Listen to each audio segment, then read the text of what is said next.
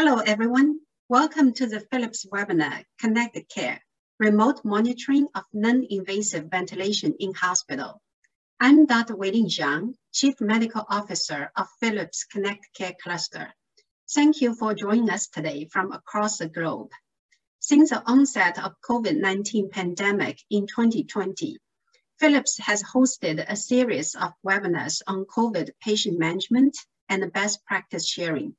This marks our 10th webinar. Our sincere appreciation goes to all the outstanding speakers for sharing their valuable knowledge and insights. Southeast Asian nations have managed to brave through the COVID-19 outbreaks in 2020. However, in 2021, we see many Asian countries hit hard by the highly contagious Delta variant and are now struggling with overwhelmed health services. There is an increased demand to improve hospital workflow efficiency, enhance patient safety, protect clinicians from infection, and improve non-invasive ventilation success. At Philips Connect Care, we strive to leverage and unite devices, informatics, data, and people across networks of care to enable our customers to deliver on the quadruple aim. Our goal is to provide the right data at the right time with the right context to make the right decisions. During the pandemic, we learned the importance of agility of delivery, staying flexible to meet the evolving customer and patient care needs, and effective data sharing among various care units and care settings. System interoperability continues to be an important focus area, with data integration among medical devices and workflow coordination among various care settings, translating data insights to increase the workflow efficiency. Virtual care, acute care telehealth, remote patient monitoring, effective patient flow, throughput management are all active areas of our focus. The end-to-end respiratory care is also a strategic priority with broader range of solutions from home oxygen, high-flow oxygen therapy to non-invasive ventilation, CPAP, BiPAP, all the way to invasive ventilation. We want to better serve you on various patient care needs. We also want to listen to you, the voice of our clinicians, to learn from your experience and gather your feedback. We're working on integrating monitoring and ventilator data more closely and connect them to the virtual care workflows. We care about our user experience and the ease of use, such as adding high-flow options to the existing NIV products, so clinicians can switch modes easily when the patient condition changes. You will hear some great innovative works from our outstanding panels today, chaired by Professor Nick Hart. Each speaker has done an amazing work in their hospitals and their communities to serve and improve patients' lives. Our deepest respect goes to all of them and to all of you in the audience. As we continue to collaborate and innovate in the face of COVID-19, I want to thank all of you for your fight against this ongoing pandemic. Everyone has played an important role, especially frontline care providers. Hats off to all of you. I hope you will find today's session helpful and provide new insights in better managing patients with COVID or other respiratory diseases. Thank you. Welcome to Philips 2021 webinar series, Connected Care Remote Monitoring of NIV in Hospital. I'm Nick Hart. I'm Professor of Respiratory and Critical Care Medicine at Guy's and St Thomas's Hospital in London. The agenda for today is actually feeds on from what you've just heard, but we're going to hear about NIV remote monitoring systems for enhanced patient safety, and that's Dr. Faheem Khan. We're also going to hear about NIV and high flow therapy, bedside monitoring, and how we can be successful. That's Dr. Maxime Patout. And non-invasive respiratory support for COVID patients. And this is incredibly important, and that's from Professor Mohd Basri and Assistant Professor Pattarin Pirompanich. So this is a real international group of speakers. In fact, Dr. Faheem Khan is the senior consultant and head of the intensive care unit at Teng Phong General Hospital in Singapore. Maxime Patout is a consultant at La Pitié-Salpêtrière Hospital in Paris, France. We have Professor Mohd Basri, who is the head of Department of Anesthesiology and Intensive Care, and that's at the Islamic University in Malaysia. And then Associate Professor Pattarin Pirompanich is a consultant and assistant professor, and he's based at Thammasat University, which is in Thailand. I would like to send out a poll regarding your current practice of NIV monitoring. What available NIV monitoring systems are in your hospital? Well, what we see is bedside monitoring is 100%, which I think we all thought would be standard. The interesting thing is we're obviously seeing an increasing proportion of patients that are on telemonitoring systems, and then an even further increasing proportion of patients who are remotely monitored in terms of the home ventilation patients. So that's about 1 in 5. So we're going to move to the presentations. We're going to sit, we're going to listen, and we're going to learn. So I'd like to invite Dr. Faheem for his presentation. Hi, everybody. I'm Faheem, a senior intensivist at Teng Phong General Hospital in Singapore. I would like to share a concept we came up because of COVID. As we all know, a lot of things have evolved. Our practices have changed over the last 18 months. We are not the same we were 18 months ago. Never been such a big event, just made us think quite differently. So I want to share a concept and a project we managed to do to help us out if things go big volume in number of patients we see. And can we do the same thing differently? So one of the concepts that came out was, can we use non-invasive ventilators in the wards, anywhere in the hospital, but same time, monitor the patients remotely and safely without compromising the patient care? Because we realized that during pandemic times, or even normal times, can we change certain things, how we monitor patients in the wards safely, especially in the use of non-invasive ventilators. So what I'm going to share now and explain how we came out and what we are doing and what's the data from pilot project and what we hope to do in the future.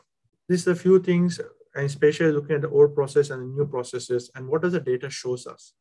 Yes, we came up with a concept of using of non-invasive ventilators with the vitals in the wards and remote monitoring it. And what are we hoping to do from it? So when it came to the concept, we all know we use non-invasive ventilators. Most of the places in the world, we use either in high dependency unit, intensive care unit, or dedicated wards in the hospitals. The key is, yes, we put the patient on non-invasive ventilators. What we wanted to know was, if something goes wrong with the patient on non-invasive ventilator, how do we know on the staff on the ward? Generally is by the noise it makes, the alarms it makes. God forbid, we have loads of patients on this data, on these ventilators. How do we know which patient has a problem? And what else we need to know when we see this abnormal data? Do we need some more information? So as a clinician on the ground, so when somebody tells me something is wrong on the ventilator, I want to know is what some of the pressure is like, what my heart rate is like, what my respiratory rate is like, what my oxygen is like, at the same time the data. So I make a clinical sense so I can give a better answer and advice to the person who's giving me the information. So we came with the concept, why can't we have two data combined and from two devices and send as soon as something is abnormal to a portable mobile device of an end user. So the end user, he or she can advise appropriately to say, should I go and do something or can do a telephonic advice and give a telephonic advice for troubleshooting it. That was the main concept we came out. Not only that, we can manage more number of patients. Same time, if we manage even small number of patients, we manage more in an efficient way and safer way. So what we wanted to do was, in my current hospital, we use non-invasive ventilators in general ward anywhere in the hospital, because we have a certain way of doing it and we've got infrastructure in place, we've got technology in place, but we want to make it more better, more fine-tuned it and more safer. So what we came up with the same concept, data, vitals data, physiological and ventilator data combined together into one portable mobile device. We hope by doing the concept and doing this concept, we realize, can we pick the sicker patient faster and quicker? Instead of somebody chasing you up, it's other way around, we're chasing the nurse on the ground to tell them something is wrong, improve our two-way communications. At the same time, without interfering with the whole hospital escalation protocol. So that was a thing we thought about. So before we started, one was technology, one was a concept, and same time we wanted the teaching and training. We thought technology is useful, but same time we want people to know on the ground why we're doing it, how we're going to do it, benefit, no benefit, and what will the feedback from that. Because this was a pilot project and this was more of a trying to get feedback from the ground itself. It's easy once in a while become with ideas and concept, but you don't get the feedback. So what we started doing was because of pandemic, we started doing as much as possible face-to-face, but same time, a lot of interaction via the phone, Zoom calls, targeted classroom missions. And we wanted to see what is exact problem we have when we use non-invasive ventilators in the ward. How confident are the people on the ground when the machine is put on the patient and how confident they are? Yes, sometimes we do come with the policies. Please do it on dedicated nurse, dedicated wards, only certain group of people can handle it. But question can we generalize it up? Because we're talking about pandemic sometimes. And we can't have all the expert staff, expert wards, specialist wards to have only that dedicated areas because the volume is huge and big. So we wanted to get the feedback itself. Same time trying to build up the technology, we are also getting the feedback. So what we realized during pandemic also, because these ideas and concept came up around 18 months ago. Not only by using technology can I reduce the amount of PPE materials, because that was the most important things. Because people were looking at it, how can I control, how do not I waste it up? And not only wasting it, with the time it takes, if it's something to be troubleshoot, you need to run fast and quick. How much time does it take to wear a PPE? Can we also wait for some things to go really bad, or we prepare ourselves in hand before? If we have a first wave or second wave or third wave, can we learn from those things and make sure that when the next wave hits, we are well prepared better than the previous ones? Can we improve or ventilating certain group of patients, especially non-invasive ventilators in the general ward with the confidence to say, I'll give you the same quality of care, same level of safety as you can be in high dependency wards. That's what happens in my hospital. There's a workflow before we initiated this pilot project. Patient on NIV machines, the ward nurse is involved in taking care of the patient 1:6, one of them is on NIV. If she finds something wrong, especially when you hear a noise on the machine, that something is wrong, she goes and have a look. In my hospital, we got respiratory therapist, similar concept to America. She picks up a phone and calls the respiratory therapist. Unless a clinical deterioration, which is going fast, then she calls up a doctor. As much communication can take place over the phone, the RT, respiratory therapist, and the nurse, they try to troubleshoot, but we do know it can be time-consuming, cumbersome, especially wearing your PPE, and sometimes we miss the information.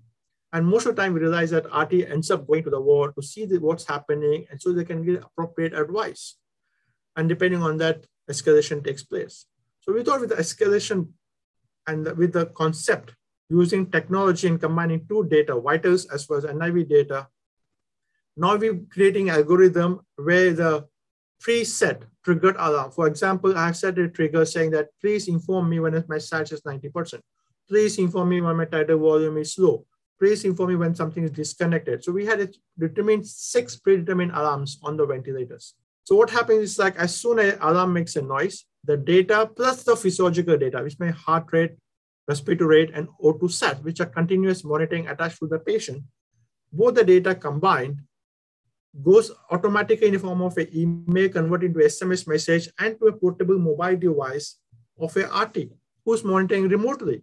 Now they have 2 data on their hand. Now what happens instead of the nurse calling the RT to say something is wrong, now we find the RT calling the nurse to say something is wrong with your patient. Are you aware of it or not? And I have this data on my phone. I can see the screenshot of the whole screen of the ventilator as well as my vitals data. So they can give appropriate advice. There's no more wasting of your time. What's my tidal volume? What's my O2 sats? What's my respiratory rate? The whole live data in front of the RT who can communicate with the general ward nurse on the ground, alert them if they're not aware of it and advise them appropriately. And now we realize that by doing this, the number of times the RT going to the ward have been reduced more than 50% of it because they have the right data, right information, no more wasting your time on the phone calls also. So that was where our concept came up with. We changed the whole paradigm. The nurse calling the RT, we changed the paradigm, RT calling the nurse, reducing the workload on the nurse, as well as a live and continuous and dynamic data. Then we always comes, it's like, okay, your use of NIV, you're doing this concept, how many NIV patients do we have in my hospital? We wanted to look into it and what happens and what kind of NIVs we have in my hospital and how do we use it? Where do they get started from?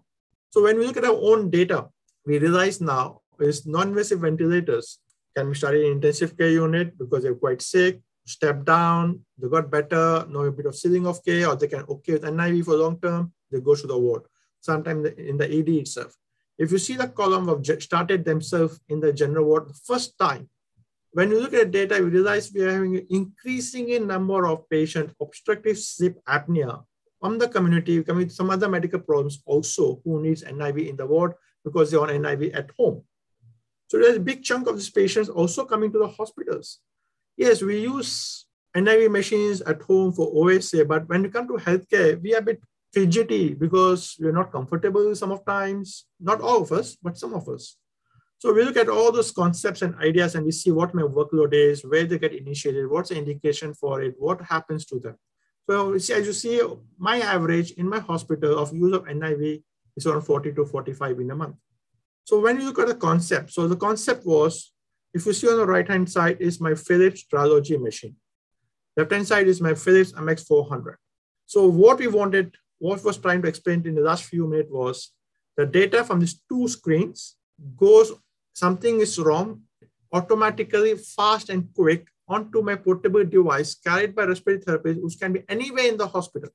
So that's what our concept was, is data from these two monitors, NIV as well as the vitals, flow straight into me wherever I am in the hospital so I can troubleshoot, I can ask and do things. The key thing is I do not have to look at the data on my phone all the time. It was there something abnormal, a message comes to me. So that was the key thing basically. So that's a screenshot where the way the technology works is Philips NIV data from here flows into MX400. You can see a small screenshot on the left side of the screen. We take the vitals data and from here it goes into a Philips IB server. From the Philips IB server, convert it into an email. From the email, middleware converts into SMS format. From there, it goes to the device. Anywhere we carry it. The key thing, drawbacks we realize when we do those things is we have to be careful of PDPA, Patient Data Protection Act.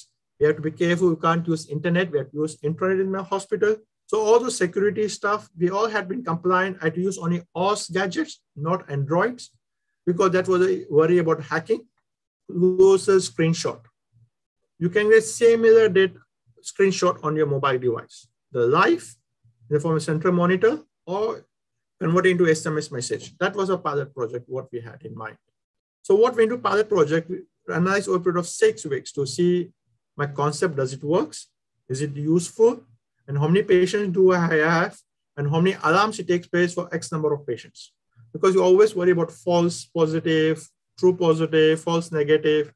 So what we realized was let's fine-tune all those things. This was a project in evolution. Yes, there's always fine-tuning take place and we're going to fine-tune more and more as we go along. The key thing of any project is go with open mind and fine-tuning and trying to make it better. So we analyze around 21 patients. We put on triology machine in a period of 6 weeks time. We have around 95 document unconscious alarms and the actions taken by the nurse and the RT. The question comes now, as a clinical person, what kind of patients and what kind of status are they on? Is a full code patient, that means for full care, or partial code, which is American terminology for ceiling of care, allowing natural death, or limitation of care. If you see everything is in blue on your right, is the patients who were on full code. And for example, number 8, Guillain-Barré syndrome, this was a step down. The patient was in ICU for 4 to 5 months, was ventilator dependent, via tracheostomy. We could monitor it on the wards. And when you look at one was diagnosis and what kind of alarms it gives you, what is the most common alarms we have? The most common alarms we found was low pressure and patient disconnection because patient disconnect. So one of the things we learned was, even though somebody's monitoring from the remote, there is no communication between the nurse and the RT saying that, oh, I'm going to give him a breakfast. I'm going to give him sips of water. We realized that we need more fine tuning. It's interesting you need to know. We can have technology unless we have communication sometimes saying that, okay, please ignore alarm for bed 5, ward 8, because I'm going to disconnect the mask, because I'm going to give him sips of water.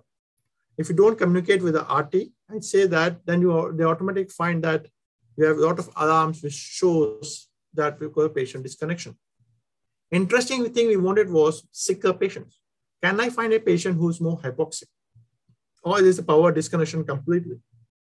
The key thing we wanted was, we do not want to harm the patient. We want to make sure give 100% safety. And we pick any patient potentially early on because it's live dynamic data. And we found at least 7 episodes of 7 different patients. We could pick it up way early on because of hypoxia, on average of 1 case per week. That is a key thing. And not only that, we could pick up certain things earlier on. The mask was not right because initially when we put somebody on NIV, the mask is fit is good. But after an hour, 2-3 hours, because the way things are, you find it's loose. You're not getting the exact what we want to deliver to the patient. And that's one of the key things you realize. After some time, it becomes too loose or it comes off or it's a circuit disconnection. So we have picked up certain things which could have prevented further deterioration of the patient. The key thing was picking hypoxic patients. We could pick them earlier on and faster and quicker. So what we gather from our experience of using the concept where I use NIV, my vitals, combined together on a patient in a ward. And from there, anything abnormal, a message goes off automatically alerting somebody asking for help. Instead of waiting for somebody to look at it and communication take place, somebody remotely monitoring it with the person looking at the patient on the ground. It can be done. It was a multidisciplinary involvement. We involved biomedical engineering, in IT technology, my Philips Singapore, and my clinical staff. And it's a process in evolution. The key thing we learned was we can do as many NIV ventilators in the ward with the vitals data, and we can do it safely without causing any compromise in the patient care. Yes, we talk about, somebody who's monitoring it has the workload goes up.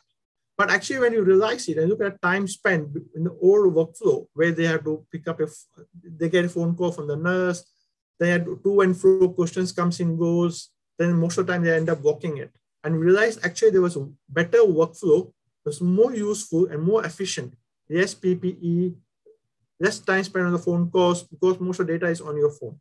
And there's better communication between the nurses and the RTs, and nurses know what are less stressed when a patient is on NIV because they also know as a backup system, somebody is monitoring it there. We're not only stopping there, we are continuing, we are analyzing, we've got another 50 patients, we have analyzed after 21 patients. We are finding the whole process and how do we improve it. We're continuing our training sessions. Yes, we can bring a technology, but same time, we need to make sure that people on the ground knows what technology we're using, how we are using it, how we are changing the workflows. What we talk about data logging, or what we mean data logging is, yes, there is a noise made, there's alarm made, SMS made.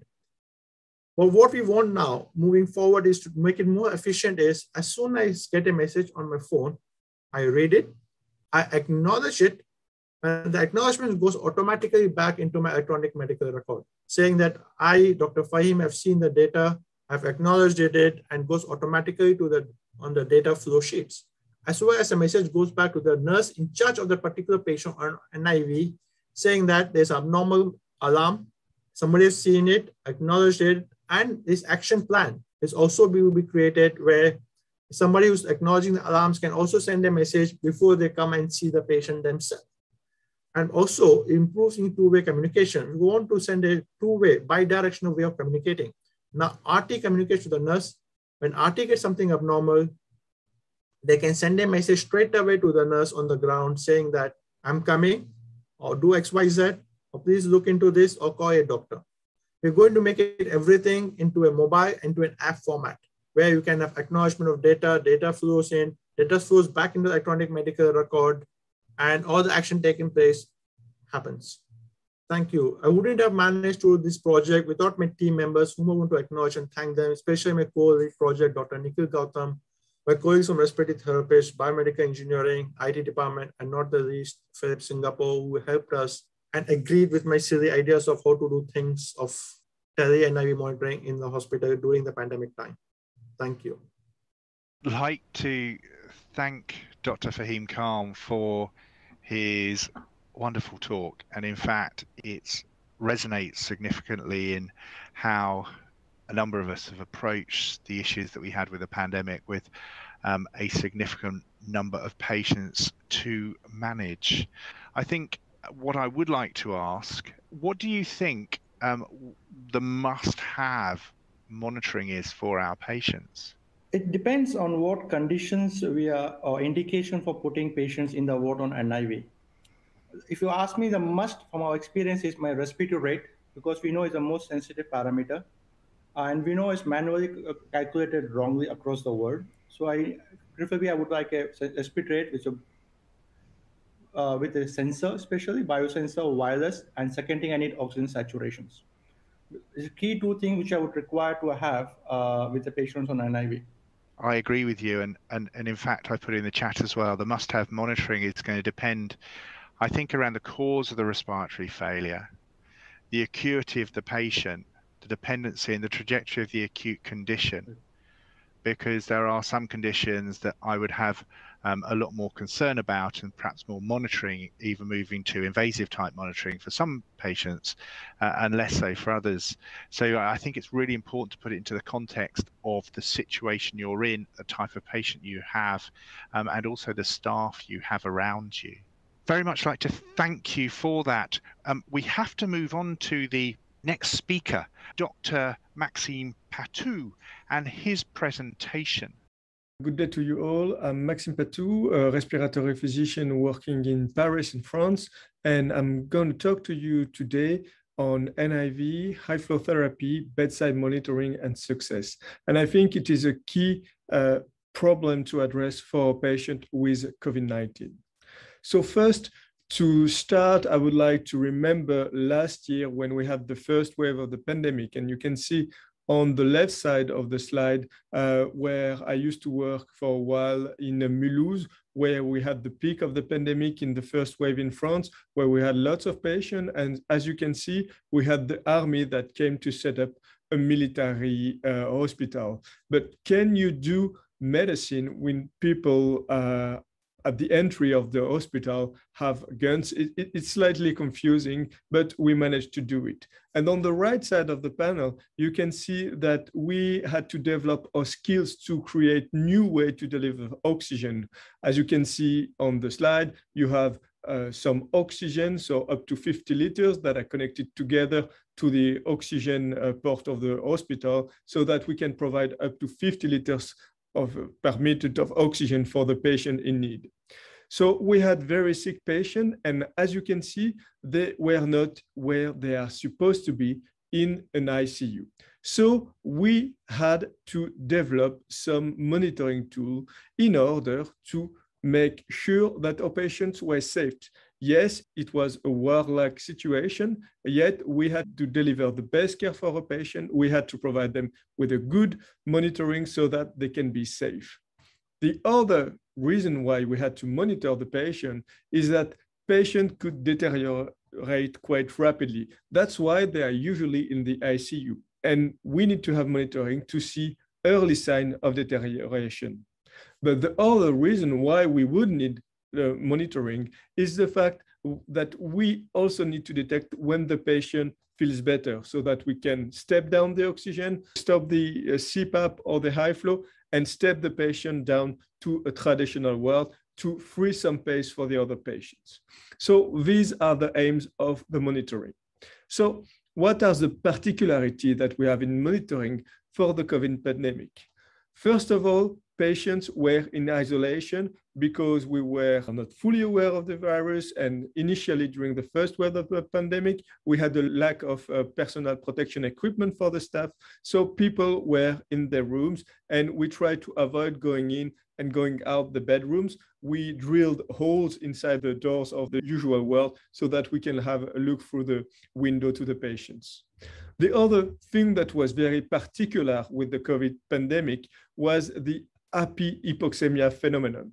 And even if there is no clear evidence on why it occurred, it was real. And you can see on the right side of the panel, one of the patients, as you can see, he's on high flow therapy. His oxygen saturation is around 89%, yet he was breathing very calmly. He was texting his friends, and the day after, the patient died. So we really need to be mindful of that and have dedicated intermediate care units. And in this unit, we need to have a patient that is safe, but with not the same equipment and not the same staff that we usually have in an ICU.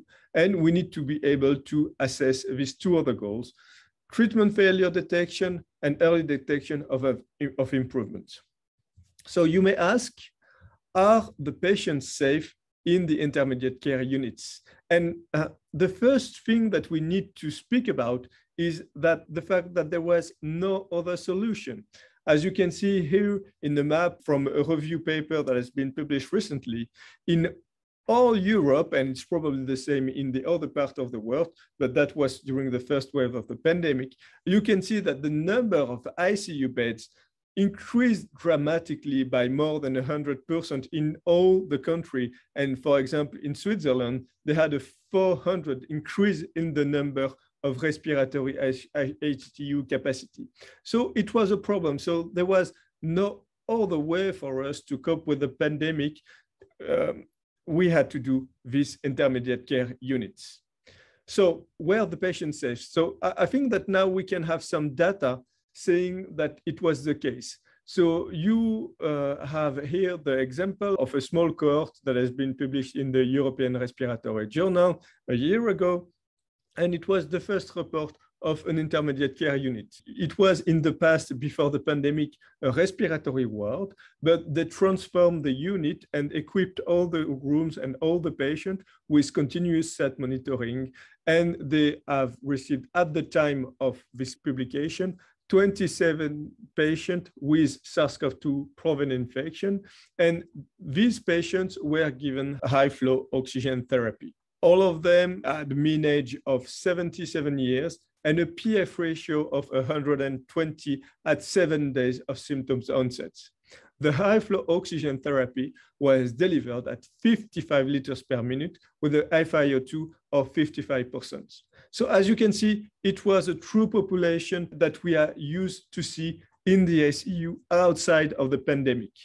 And as you can see on the graph here, even if 7 patients were intubated and 4 patients deceased, most of the patients had a favorable outcome. And I think that these 20 patients should have been in ICU, but because of the lack of bed, they were admitted in an intermediate care unit and were managed safely. So I think it is a really good point. Once again, it's another example of what have been done with the intermediate care units. This time it's in Spain that the study has been done. It's once again a cohort study, but what is interesting in that study is that the author have differentiated the step-down process. So when patients were previously in the ICU, feeling better, were weaned to a tracheostomy and then step down to this intermediate care unit, and a step-up process where the patient were unwell and were then transferred to this respiratory intermediate care unit before being transferred to the ICU or, unfortunately, before dying.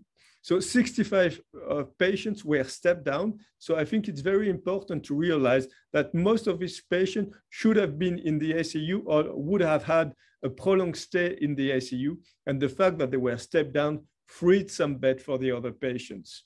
Most of the patients were tracheostomized.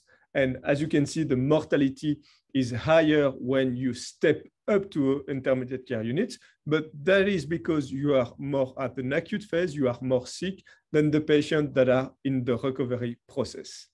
So respiratory intermediate care unit help to shorten the ICU stay and freed some beds for more sick patients. So here this time we are discussing once again intermediate care units, but this time in Italy, another part of Europe.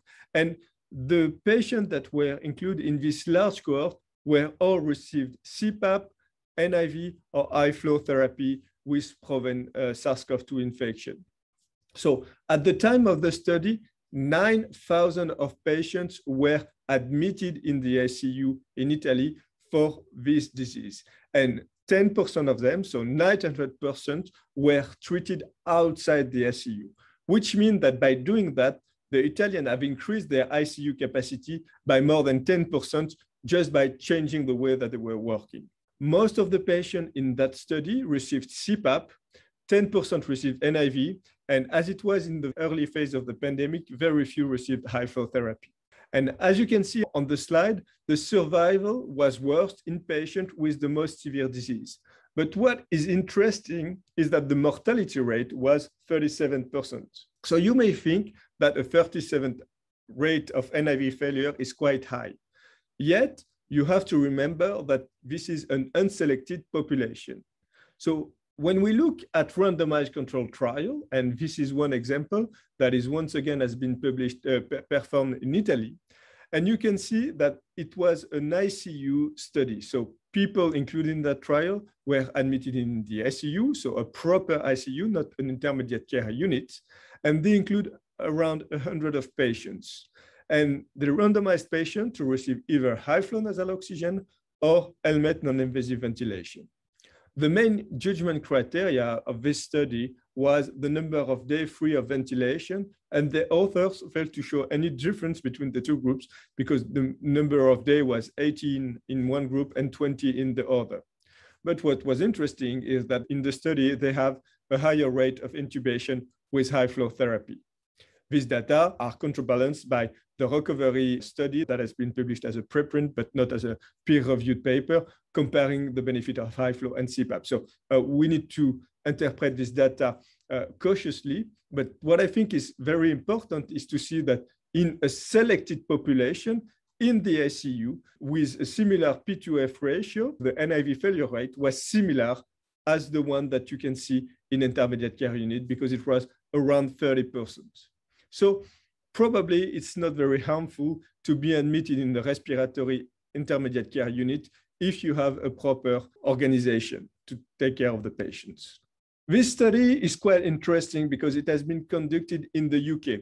And as you may know, quite a significant proportion of the patients that were admitted in these intermediate care units were patients for whom the ceiling of care was NIV or CPAP. And it's interesting to have a population, a cohort, that has been selected based on those criteria. So this study has been conducted in several centers in the UK, and they have only included patients that had oxygen or CPAP as a ceiling of care. Almost 500 patients were included in that trial. And as you can see, it was a very frail population, so the mortality rate is quite high, it's 75%. The patients included in that trial were very severe. All of them had a FiO2 above 40%.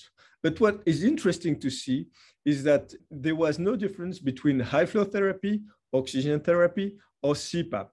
And probably CPAP was better tolerated than CPAP because it's easier to speak with, it's less cumbersome, it applies less pressure on the face. And this may be illustrated by the fact that 50% of the patients that were in this study stopped the CPAP treatment because of some side effects. So if you have a patient that have a ceiling of care, yes, you can admit him or her to a respiratory intermediate care unit, but probably you need to also adjust the type of monitoring that you want to give to the patient because it won't change the outcome. And in that scenario, you should prefer the less invasive treatment option, in my opinion. Initially, we were very scared about the virus, and obviously we still are.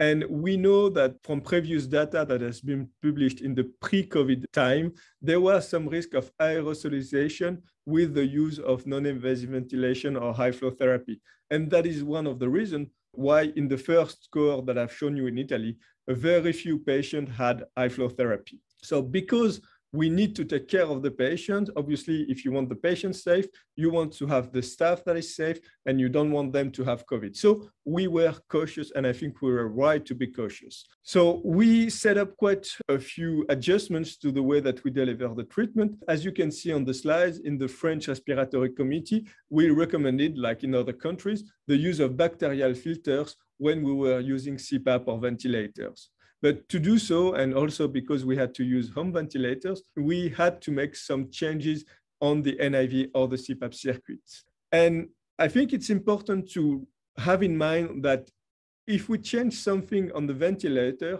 we will change the way that the treatment is delivered, and that may have some consequences. In this trial that we've conducted, it's a bench trial, we have assessed the impact of the insertion of bacterial filters on CPAP and NIV, and we also assess different kinds of NIV circuit setup.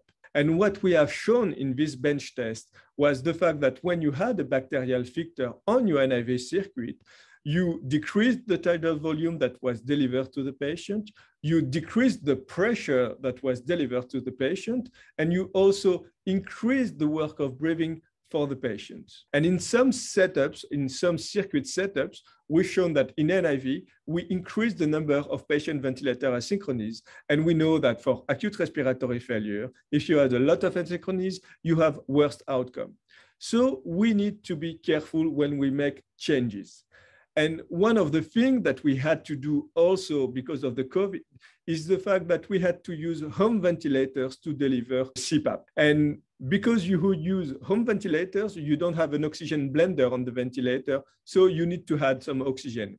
And this bench study highlights the fact that when you use a CPAP at 10 centimeters of water with a circuit that doesn't have any leak, if you put 15 liters of oxygen on your CPAP or on your ventilator, you can only achieve a 65% FiO2, so you are not at 100%. To do so, you need to have 30 liters of oxygen in your circuit. And it's even worse when you have leaks on the circuit, especially if it's intentional leaks. So when we use equipment that is not designed for that purpose, we need to be careful and adjust the way that we deliver the things. But we also need to make sure that our fears are true. And I think this study is very important. It has just been published in the Thorax Journal, and they have done a very important study when they have taken sample on the patient nose, and then they have sampled the air. And as you can see on the slide, if you have 73% of the sample that were positive in the nasopharyngeal space, less than 17% were positive when the patient were breathing, were coughing, or were using CPAP or high flow. So I think there is a very low risk of aerosol contamination when you are using this kind of treatment in patients with COVID. So we should give the best care to our patients. Then we need to, obviously, I think the patients are safe in the intermediate care units. I'm convinced by that, but we need to be very careful because it's not the usual setting. So a little bit like Nostradamus, we need to be able to predict the future. And predicting the future is always challenging. So we need to have data to identify the patient that are at higher risk than the others. From this large cohort of 11,000 of patients, we can identify that patients with comorbidities such as chronic respiratory disease, cardiac disease, immunosuppression, diabetes, or cancer, patients that are obese or less advanced in age are more likely to die from the COVID. So we should give them extra attention. From the same cohort that we discussed earlier from Italy that has included 600 patients, we have identified that during the course of the evolution of the COVID, if the patient has a bacterial infection, it is one of the main criteria for developing for a negative outcome.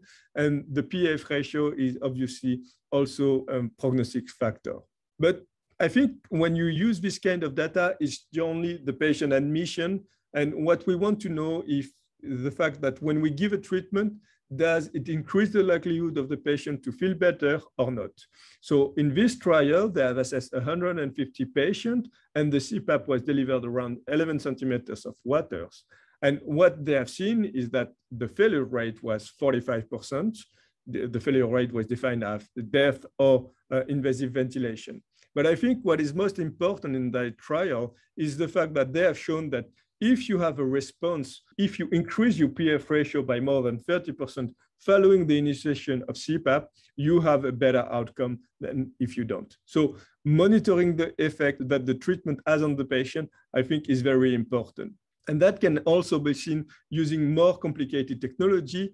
Electrical impedance tomography is a non-invasive technique, and the higher the impedance is, the higher the lung recruitment is. And in this trial, they have stepped down the pressure from 12 to 6, and they have shown that if there was no change or little change in the lung recruitment, failure of CPAP was more likely to occur, which means that if the lungs are not recruitable during a CPAP, you are more likely to fail. For high flow oxygen therapy, the ROX index is very interesting. The ROX index is a saturation of oxygen divided by the FiO2 divided by the respiratory rate. It can be assessed at 1 hour, 6 hours, 12 hours, 24 hours. And as you can see in this cohort of 85 patients, you can identify patients that are likely to fail using this tool. What we have seen here means that when we do admit a patient in a respiratory intensive care, intermediate care, you need to have a close monitoring. And that is something that we have done with the help of Felix during the first wave of the pandemic, using the Trilogy Evo ventilator to build a like ICU continuous monitoring with alarm and so on. So to conclude, I think that a successful monitoring of NIV and high flow therapy relies on simple parameters: the respiratory rate, the oxygen saturation, the improvement that you give to the patient with CPAP or with prone positioning. You need to monitor the patient continuously. And for all the patients that are admitted in one of these intermediate care units, you need to have an escalation plan for each patient to know what is the ceiling of care for this particular patient. So thank you for your patience, and I hope that you have some questions that we may address. Thank you all. Maxime, that was fabulous as ever, and it's welcome to hear you talk about some very important issues around the use of non-invasive respiratory support. And again, like all these parts of when we're looking at clinical trials and clinical physiology, there's going to be controversial areas which will lead to greater discussion. I think that's our experience as well. I'd like to move on now and invite Professor Mohd Basri to talk. Over to you. My topic is on non-invasive ventilation in COVID-19 pneumonia. In Malaysia, the number of COVID-19 cases reduced significantly with the increased rates of vaccination. This is also reflected with the number of ICU admissions, which declined to more than 60% as shown in the second graph. Our teaching hospital with a 10-bedded general adult ICU is not the COVID-19 center. However, later we started treating patients with cases that were admitted to our hospital. We have ICU registry, which we started in November 2020. Our data recorded about 550 patients over the past 1 year. From our ICU registry, about 77 patients were admitted with suspected COVID-19 and about 40 patients with confirmed COVID-19 pneumonia. Overall length of stay is 6.7 days, and ICU, when we look closely from our registry data, mortality about 7.7%. About 44 patients receive respiratory support. Out of confirmed cases, 16 patients receive mechanical ventilation and 16 receive high flow nasal cannula, and 12 receive non-invasive ventilation. I would like to demonstrate 2 cases who receive NIV in our ICU. The first case is a 42-year-old lady. She's obese with past history of bronchial asthma on MDI, budesonide, and salbutamol. She had category 5A COVID-19 pneumonia. Trial of high flow nasal cannula failed and then changed to NIV. She received IV methylprednisolone 2 mg per kilogram for 5 days, followed by IV dexamethasone. She was given the tablet baricitinib as well. She improved and discharged from our ICU about 13 days later. She was not comfortable to self-prone, so we asked her to sit in the Tinker or Rodin's position. Rodin's position, where we ask patients to lie forward with her chest on the flat surface while sitting. And this position can be assumed when breathing through non-invasive ventilation.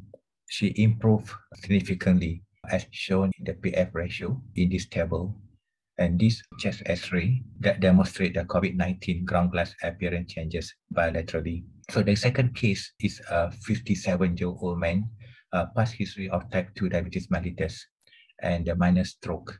He had COVID-19 pneumonia category 5A. He was admitted to our ICU and put on high-flow nasal cannula, which failed, and then converted to NIV. This is his X-ray and images of his CT scan. CTPA done showed no evidence of PE. However, there is worsening COVID-19 changes and features of organizing pneumonia. There is also associated subcutaneous emphysema and pneumomediastinum. He was very cooperative, as shown here, and able to self-prone. His PF ratio improved remarkably, as shown in this table. He was discharged from the ICU 14 days later. How do we monitor these patients in our ICU while receiving NIV? We use clinical criteria and also guided by Hart score. The components of Hart score are heart rate, pH, GCS, PF ratio, and the respiratory rate. NIV provides additional inspiratory support and is primarily indicated when hypoxemia is associated with modest worsening of ventilation requirements and the need to increase alveolar ventilation or to reduce the workload of the respiratory muscle. A high inspiratory effort represents not only as indication to start NIV, but also to detect NIV failure and the need to escalate treatment to invasive ventilation.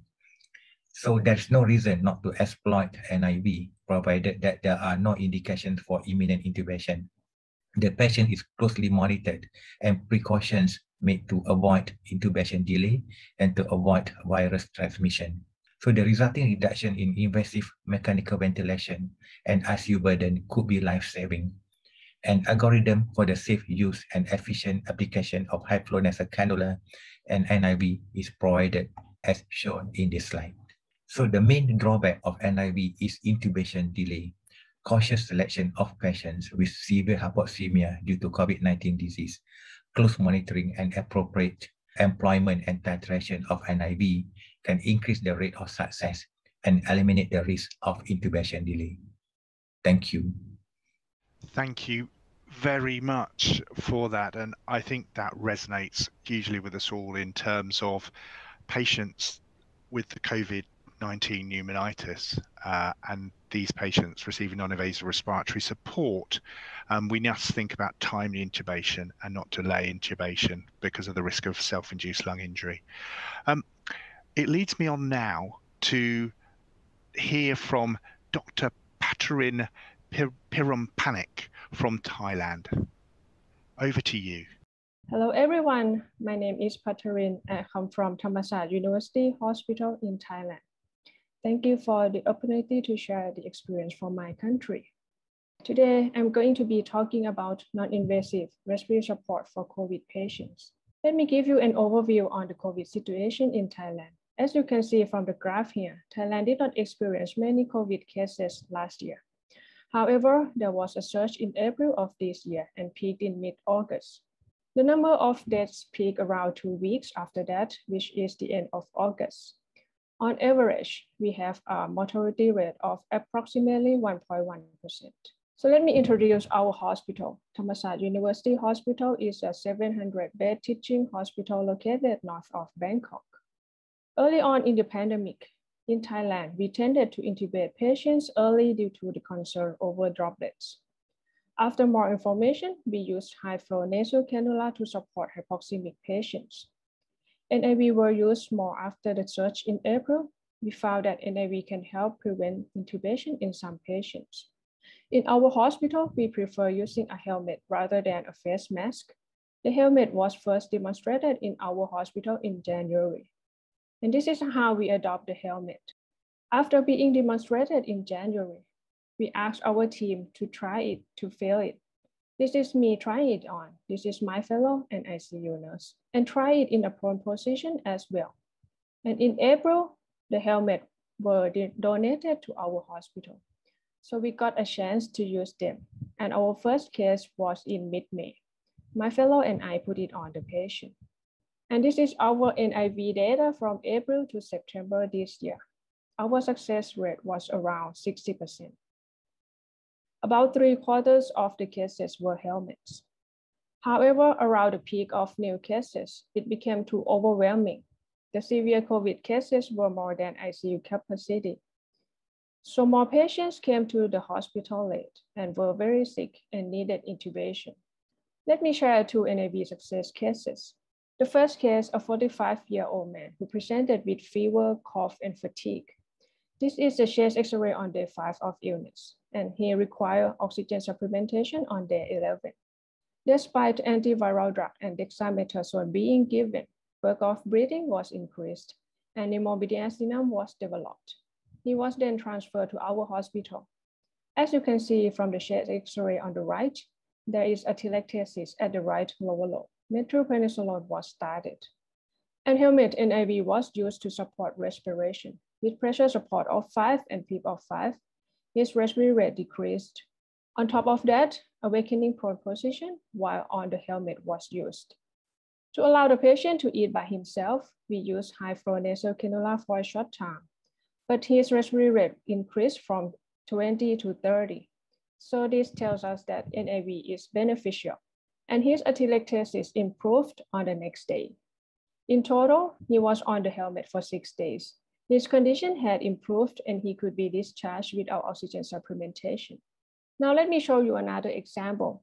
This is a 50-year-old woman with BMI of 50, first diagnosed with diabetes and hemoglobin A1C of 11.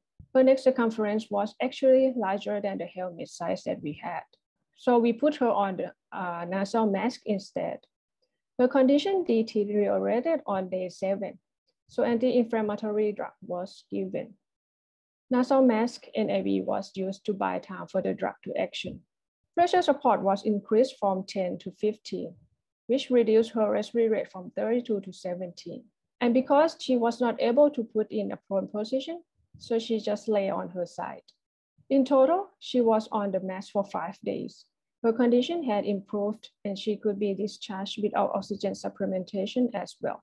So in conclusion, NIV might reduce invasive mechanical ventilation and mortality. Our NIV failure rate was about 40%. However, NIV requires extensive monitoring to make sure that intubation is not delayed. So team experience is crucial. And that's all for my presentation. Are there any questions?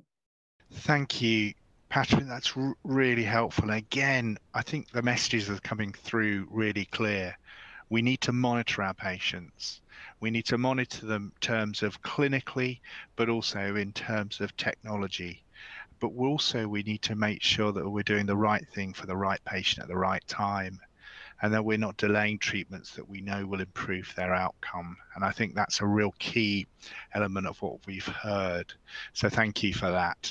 So I think we'll go straight on to the Q&A session, and it's great to have all of the speakers here so we can discuss some key elements that have come out during their presentations.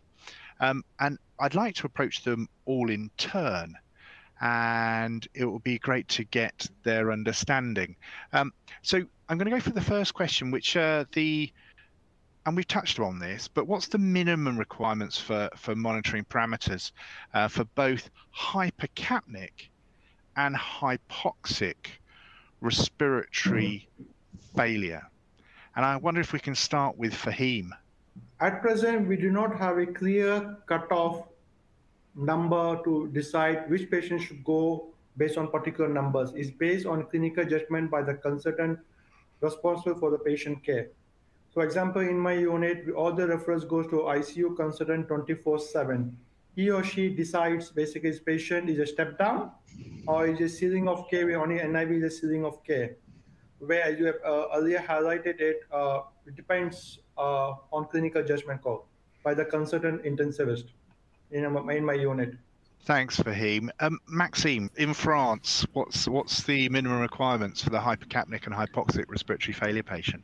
I think the respiratory rate, the saturation, are the very minimal thing that you need to monitor, even if it's in the pandemic, even if it's in intermediate care, because we know that it's a problem. Then I think if you have the patient on non-invasive ventilation, what is particularly helpful is if you have remote monitoring or at least some transmission of the data from the ventilator, because that helps when the patient take off the mask and you have leaks. We know that the patient with COVID, but also hypercapnic patient, they tend to be a little bit unstable from the psychiatric point of view and may remove the mask. So I think if you can have that, that's pretty good. But that is almost like an ICU, to be fair. Yeah, and this is where we find that slip, don't we? And for intermediate care units, that intermediate care units come critical care quite quickly with enthusiasm, and that's exactly, I agree with the points you're making. I'd like to move on to Mohammed and just what your experience and what you would say the minimal requirements were. I think the most important is the clinical monitor the patient clinically, and depends on where the patient is, whether they are in the ward or in the HDU or in ICU. I think on the ward, I think we can use the MUSE or the early warning scoring system, with SpO2, and usually the parameters like the SpO2 of 90 to 96%. But when the patient in the ICU, we same parameters, the PF ratio and SpO2, plus the respiratory rate. And it's good that if we can monitor the patient by through the ABG and looking at the CO2, the PaCO2, and also the acidosis. Thank you. Yeah, Mohammed, I completely agree with you. And in fact, what I've written down here is, and sometimes we lose this as critical care respiratory folk, is that I'm also really interested in the temperature, the heart rate, the blood pressure, the urine output, because they are telling me about all the patient, what's going on. And I think in COVID pneumonitis, in particular, in the patients we're talking about, which were really carefully balanced in terms of their escalation of care, I think looking at their work of breathing, I really do think looking at how the patient is, and we went through that, and I've put it in the chat about the self-induced lung injury, but I agree with you, dividing up to the ward, the kind of level 2 HDU and level 3 areas is really useful way to think through. Can I go to you, Pattarin, next? And just to say, in your hospital in Thailand, what would you say the minimum requirements were? I agree with our speakers about the respiratory rate and oxygenation. And also I use the respiratory pattern, like including the rate. You have to make sure that if it is rapid or shortness of breath, in terms of rapid breathing or deep breathing, like Kushmal breathing, because it tells you about the condition of the patient as well in terms of the respiratory patterns. I think that's absolutely right. And we go back to the point of the clinical examination of these patients is so important. And that links into the actual physiological measurements that we are making. And I think that's really clear. And I like that idea of, I always feel if somebody, especially with COVID-19 pneumonitis, moves to a rapid shallow breathing pattern, we've kind of missed the boat, and we actually should have been timely intubating folk before they got to that stage, because they've hit crisis. They've got severe lung injury by that stage, as we all know.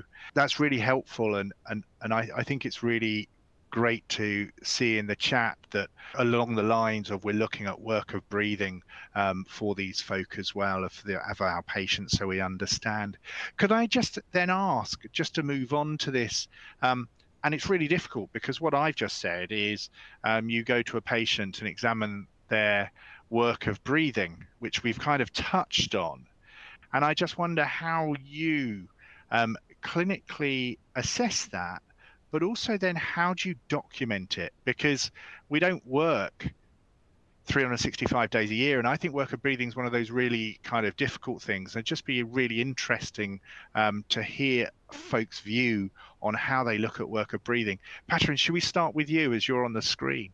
Work of breathing, absolutely. You can look at the patient and see the pattern of the respiration. But the point that I want to tell is the ultrasound. Bedside ultrasound is a non-invasive method that you can use to monitor the work of breathing, especially diaphragm thickness. Because if you compare the diaphragm thickness during inspiration compared to the expiration phase, if it is more than 30%. This means that the patient has the work of breathing increased in terms of if you use the setting of the mechanical ventilator, if the diaphragmatic thickening fraction above 30%, there are more tendency that the patient will have the more difficult to weaning ventilator. If it is less than 15%, maybe you support too much for the patients. And do you do that in your routine clinical practice? I'm thinking we've got a large number of patients that come through our units, and we've actually been running at overcapacity and seriously overcapacity. Do you have the opportunity to do that on a number, or do you target patients who you feel you would like to know this data because you think they're going to deteriorate or they may not deteriorate? For COVID patients, I agree with you, it's more difficult to access of the patient's bedside. So in COVID patients, we tend to use ROX index. It is more easier compared to bedside exam. Yeah, and I think we'll all agree that ROX can be useful, and actually looking at ROX and looking at deterioration pattern and what actually changes first, the respiratory rate or the SpO2, is I think really interesting as well when you're breaking down the ROX. So that's great. Thank you for that. Mohammed, can I ask you the same question when you're thinking about measuring respiratory effort in terms of at the bedside, non-invasively? How do you go about that? Interesting questions. At the bedside, I don't have experience using ultrasound, but I use a lot of clinical experience and the clinical parameters. We do use ROX index when the patient is on the high flow nasal cannula. But when patient is on the NIV, I look at the most important parameters is the respiratory rate and also the tidal volume generated and how much in the ABG, especially the PaCO2. So if that the patient has high respiratory rate and the PaCO2 and is still on the higher side, meaning that there is high demand, or the patients maybe not coped with the demand of the disease. I think that's my answer. The most important is the respiratory rate and the PF ratio. Yeah, I think you've hit clinical examination is just key here. And yeah, that is actually a really key element. And again, bringing that clinical examination into the physiological assessment. And we able to identify the sick, whether they are deteriorating or not. I agree. And those those patients we saw who had COVID pneumonitis, I was struck by, in fact, the large tidal volumes they had, especially during the early stages when they were in a process early on within the inflammatory process after being admitted. And I think that was really key learning point, is that somebody who has a high tidal volume, who is breathing a lot but looking relatively comfortable, is actually not a good position to be in. And that's something, so somebody's put in the chat about rapid shallow breathing index, and obviously that's, for patients who have already had significant changes in the compliance of their lungs, and so that's why they've adopted that pattern. What we want to do is avoid people developing severe lung injury. Maxine, respiratory effort non-invasively, any advanced physiological techniques, or is it just down to really good clinical acumen? I think it's one of the difficulties that has been highlighted is the fact that there's lots of patients. So obviously, and you may be familiar with the technique, we can use some electromyography from the parasternal muscles to assess the work of breathing. And I think that is probably something that is quite useful also to see the impact that NIV or high flow may have on the patient. But what is challenging is difficult to use in clinical practice unless we have some automatic tool to do the analysis. And to add a little bit to the discussion, I think what is quite helpful is also to try to do something to the patient. So I was quite struck by the fact when you are doing prone positioning with the patient when he's awake, you don't have to wait a lot of time to see that there is a change. And if there is a change, that means that probably you can do better. And it's the same with CPAP. You can put the patient on CPAP quite rapidly, give it a try for 10 minutes, and you will see that the SAT is going up quite rapidly and the patient is breathing more comfortably. So I think if you have time, sometime give it a bit of try on prone positioning, and CPAP is quite helpful to assess indirectly if the patient has a lot of work of breathing or not. So I think that's absolutely right, isn't it? So, you know, there's the actual assessment of the patient, there's the physiological measurement, there's the intervention that we perform, and there's the response to the intervention. And it's that response to the intervention. But for us not to get too sidetracked, if we put someone on CPAP and their SATs remain at 90 to 92, and we think, oh great, we fixed it, they're actually the patients I'm more worried about. It's the ones that actually settle down and look better. Overall, I agree with you with that. Faheem, what's your thoughts on this respiratory effort of patients, and how do we get some standardization of the way we approach this? It's quite difficult, Prof, because when you see the variety of, because when you look at the respiratory pattern per se clinically, and we have variety of patients from skinny patient to obese patients, and trying to get the right picture sometimes is hit and miss. Sometimes we feel clinically on the ground, basically. Yeah, so personally, examining the patient, you said taking to multiple factors in play. You're even including a urine output. And when you see the patient at the bedside yourself, and with the experience you have or combined we have over the years, that gives you more nuance to get the feel of it, basically. And we have been using low, in my unit now over the years of experience, or 18 months, low threshold to put people on NIV COVID pneumonia more than 24, 48 hours. We tend to go off to straight away to intubation because we realize this ventilator-induced lung injuries are problems and can't control the tidal volumes they generate, how much they generate onto. I think absolutely spot on, and that's what we learned in our centre with COVID pneumonitis. It meant that we had a significant number of invasively ventilated patients, but in fact it was reflected in terms of our survival outcomes as well, but puts a huge pressure on the system. And we mustn't forget, within all of this, everything we're doing with COVID pneumonitis is underpinned by the drugs that are actually reducing the inflammation, and whether we use, tocilizumab, dexamethasone, and these combined therapies with anticoagulation, adequate hydration rather than overhydration. These are all key elements to actually improving the outcome of our patients.